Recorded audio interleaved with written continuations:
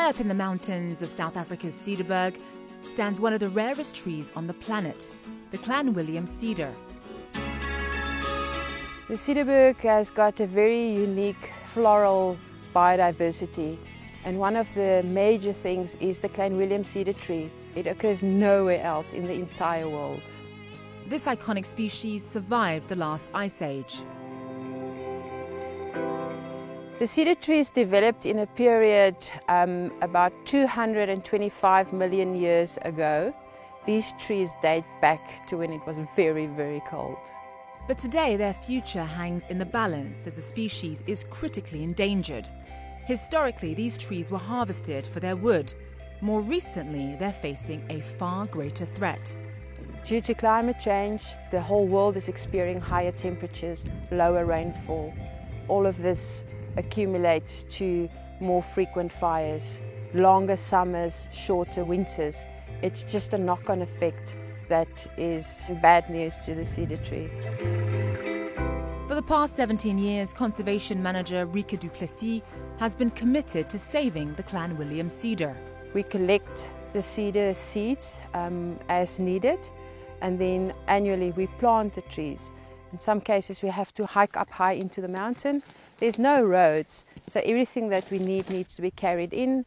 The staff helps to carry the trays of seedlings in. In some places we even have to carry the water to water the seedlings when we plant them.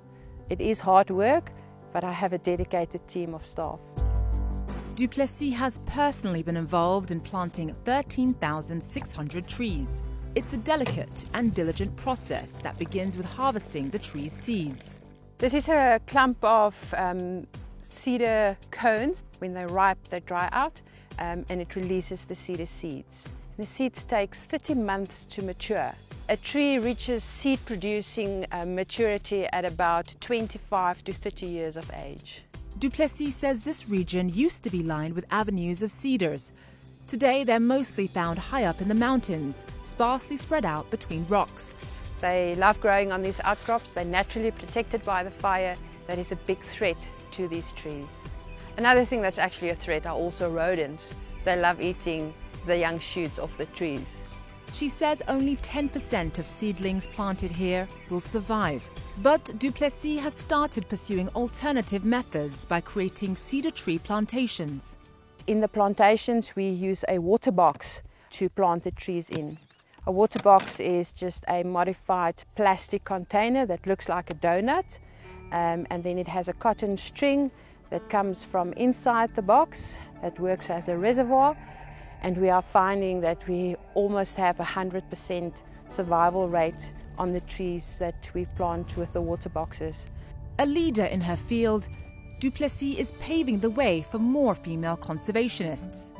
I think we are in some cases more passionate and we can make a positive impact at caring for the environment. I have to believe that the efforts that we are putting in is making a difference.